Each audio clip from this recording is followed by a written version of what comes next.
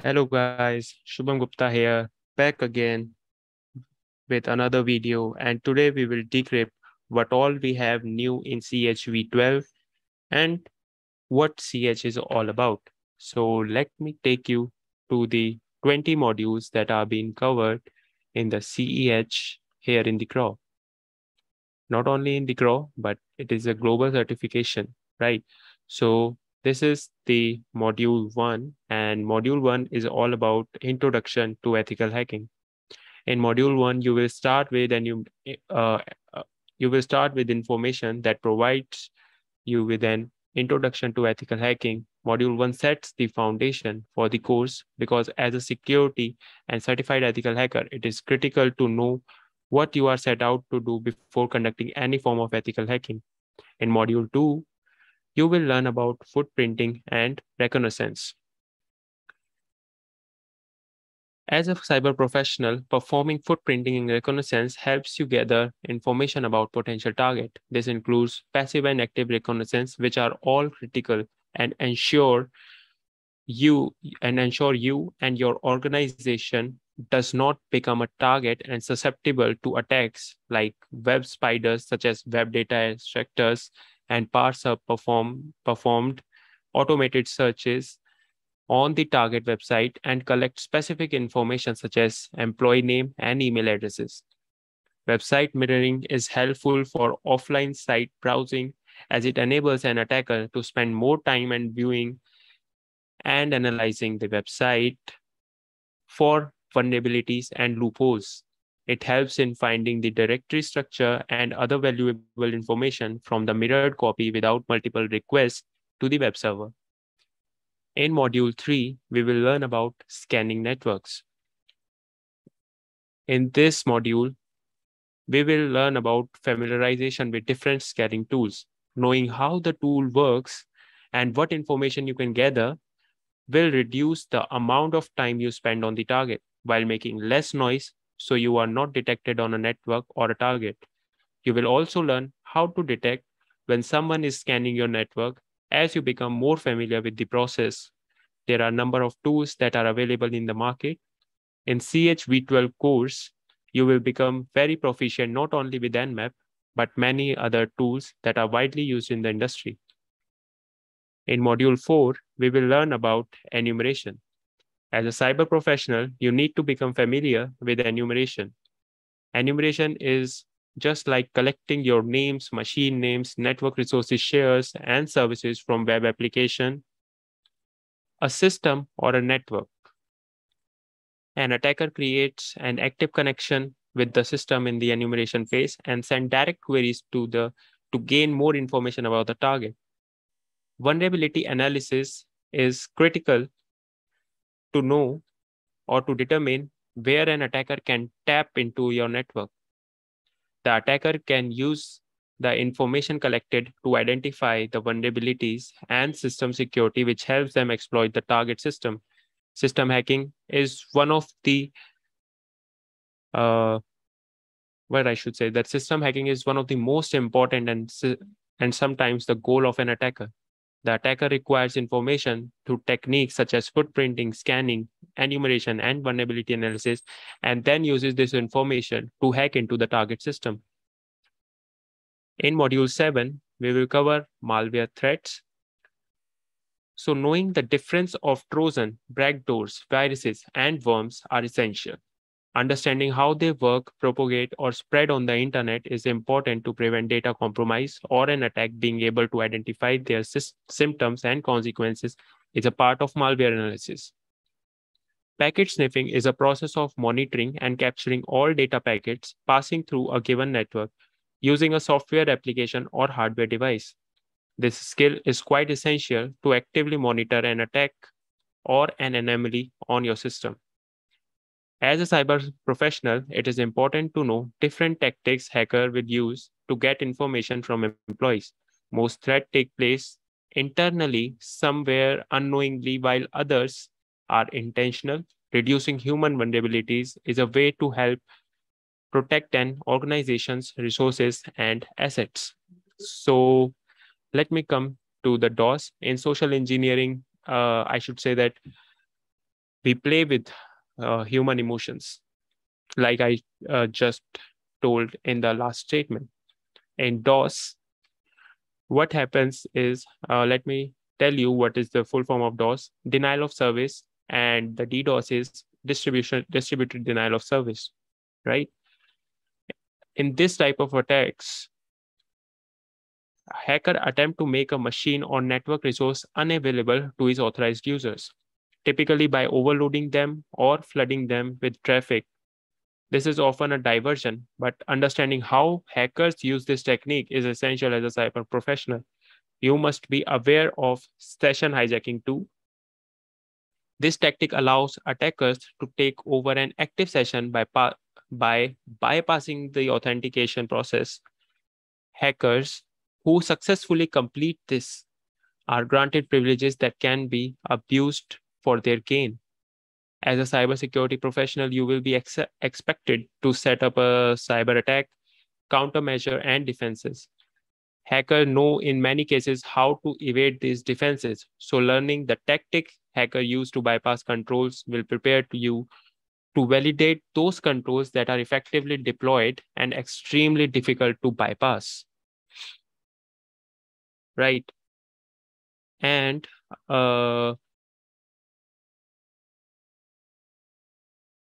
ethical hackers will be taught the process of hacking web servers to learn the profile and trails left behind by hackers.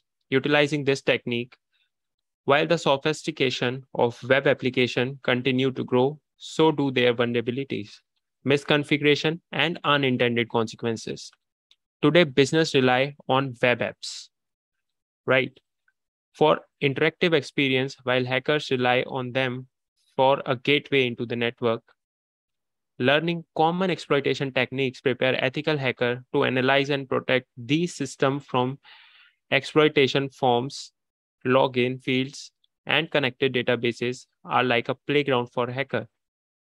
If not protected properly, these inputs fields are attacked. One second. If not protected properly, these input fields can be easily become a target for an hacker, right? And let me take you to the injection vulnerabilities like SQL injection, which is being taught here.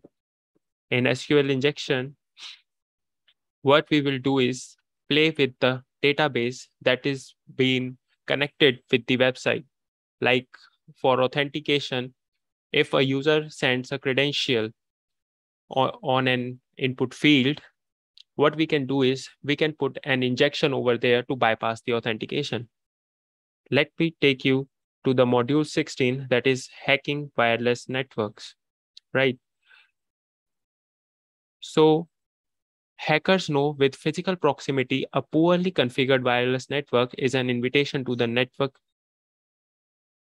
CEH teaches the process of scanning, hacking into the wireless network, and learn to test for rogue access point, weak encryption standards, poor passwords, and a variety other challenges that expose any organization to breaches. Mobile devices, smartphones, and other mobile platforms pose inherent risk to any of the organization.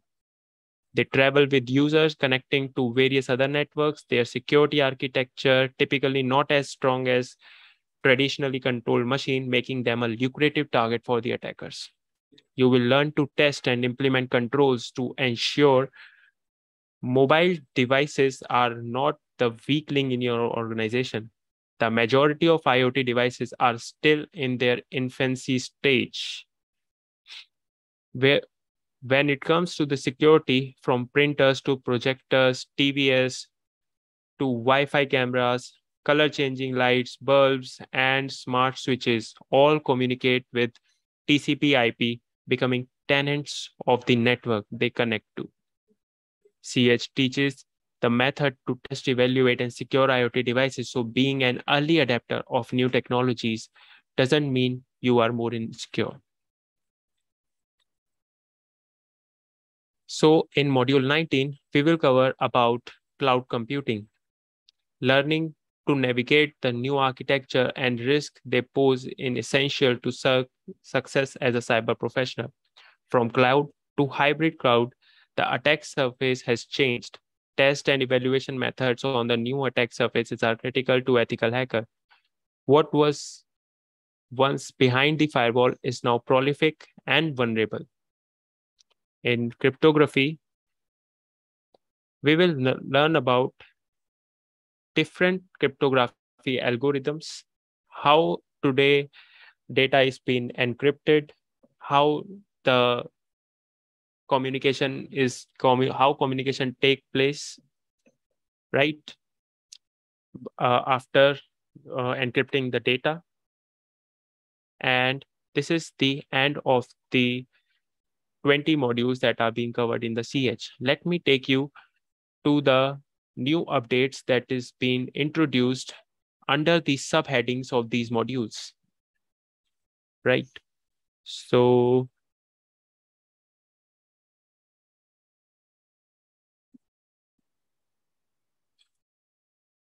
these are new technology updates, right?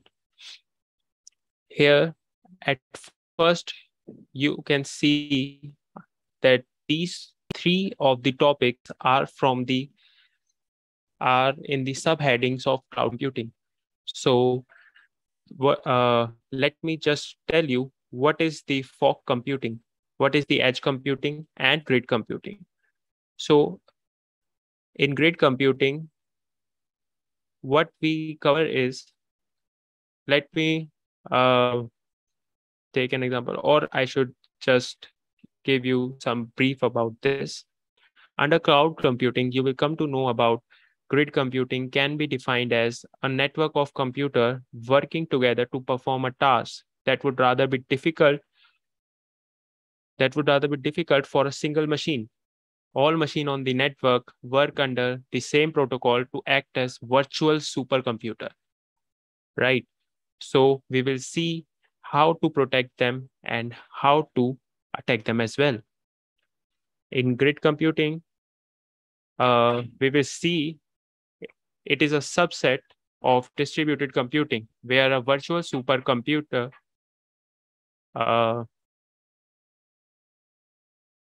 what I was talking about, let me just take a second. I had just told you about grid computing. Let me tell you about what edge computing. Edge computing is a distributed computing paradigm that brings computation and data storage closer to source of the data. This is expected to improve response time and save bandwidth. It is an architecture rather than a specific technology, right? And let me just take you what is the fog computing. Fog computing is a term coined by Cisco that refers to an extended cloud technology or extended cloud computing. It is also known as edge computing or fogging. It facilitates the operation of computing, storage, and network services between end devices and computing data centers. Right. So now let me just tell you about what is persistence. As I told you, or you might have known that there are 5 phases in the penetration testing.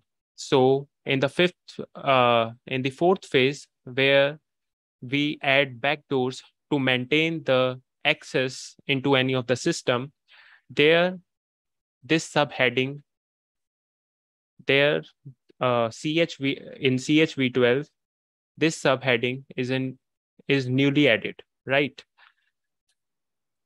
And then we have evading NAC. So what is NAC and how it works? NAC is network access control. It is a solution to prevent unauthorized access to internal networks. It restricts access to the network based on identity or security postures of the device that is trying to connect. One of the example that you can take is SNMP, right? So we will see how to exploit these technologies, right? Then in Diamond model of intrusion analysis, what we do is we illustrate, I think I should say that it illustrates an adversary uses a capability over an infrastructure against a victim. According to principle of this model, for every intrusion, an adversary moves towards its goal by leveraging capabilities on infrastructure against victim. Right. So, and there is Maitre attack framework. In Maitre attack framework, you will not come to know about whole a lot of attacks, but you surely will come to know about methodology that is used in these attacks. So these all are updates, and let me so as you have seen through this video presentation, having a thorough understanding of each of these topics is critical to every organization in protecting the resources. The CEH certification program is undoubtedly the world's foremost ethical hacking program. The CEH is very lab-intrusive program with tremendous focus on hands-on element. Every module in this CEH v12 certification course have hands-on lab with over 220 labs conducting in our cyber range environment. Here at Craw, you will have the opportunity to practice every learning objective in the course on live machines and vulnerable targets. You will gain unprecedented exposure to and hands-on experience with the most common security tools, latest vulnerabilities, and widely used operating system in the market. Our range is web accessible, allowing you to study and practice from anywhere with the connection. Also at Craw, the trainer maintains good knowledge to help you in your career.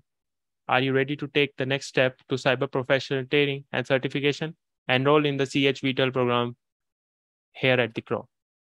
Thank you and have a nice journey in your career.